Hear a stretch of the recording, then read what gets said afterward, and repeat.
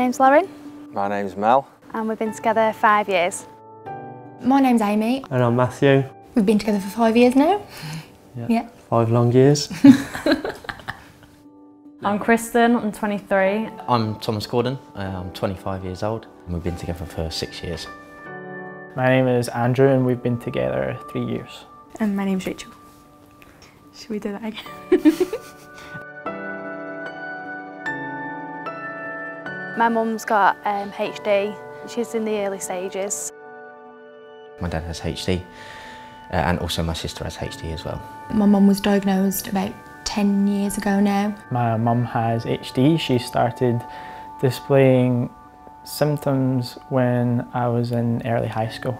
The first time I spoke about HD with Matt was about 2 months after we'd started seeing each other. I wanted to tell him about it before he met my parents. I was very nervous to try and help someone understand it.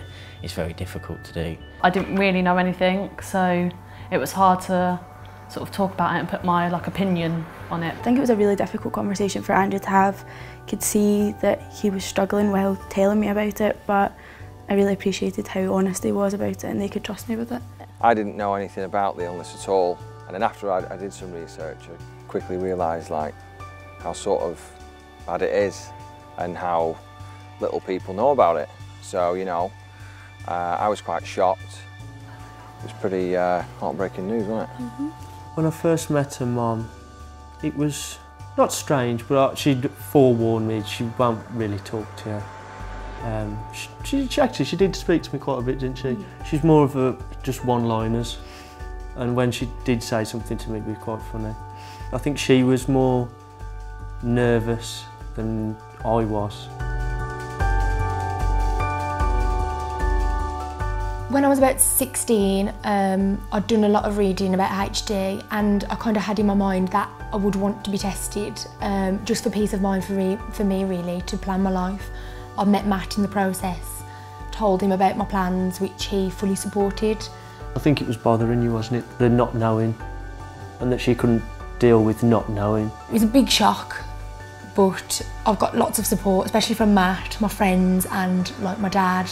It was a huge thing. Yeah, but it didn't bother you? No. I think we dealt with it really well. We always spoke about it, which really helped. So any problems or worries I had, we always spoke about. My decision to get tested was something that we both talked about a lot before I even started counselling or anything like that. He would come back from appointments and he'd maybe got told something new, and trying to process it was, we did that together, but again that was quite tough, and the final appointment was particularly tough when we did get the result.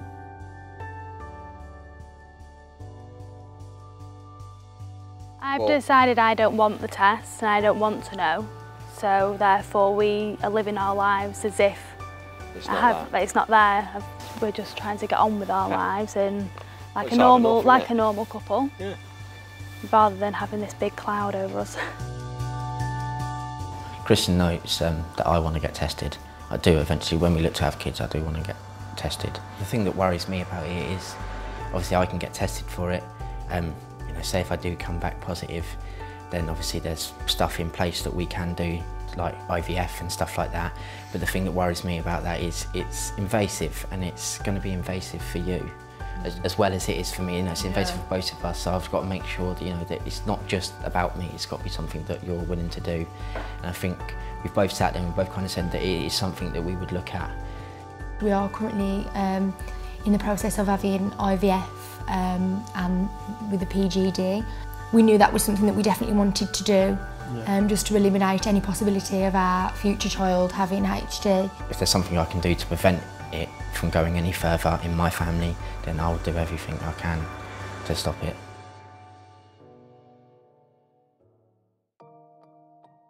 You can still live a completely normal life with HD. We're getting married, we're going to have babies, so you can live just a normal life. Just communication and honesty.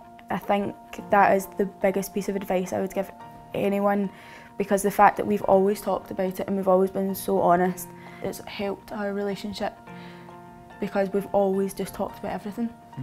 Don't let it hold you back. If I am affected by it and I do test positive, it's never going to stop me from doing the things that I want to do.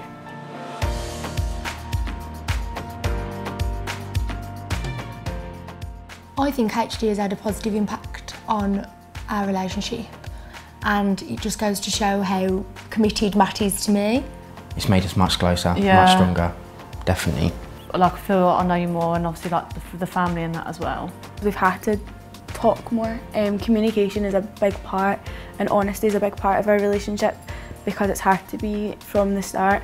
So I just think it made our relationship stronger, dealing with all of that. It was one of the hardest times, wasn't it? And Yeah. we got through it, so it's only made us stronger. I would totally agree with that.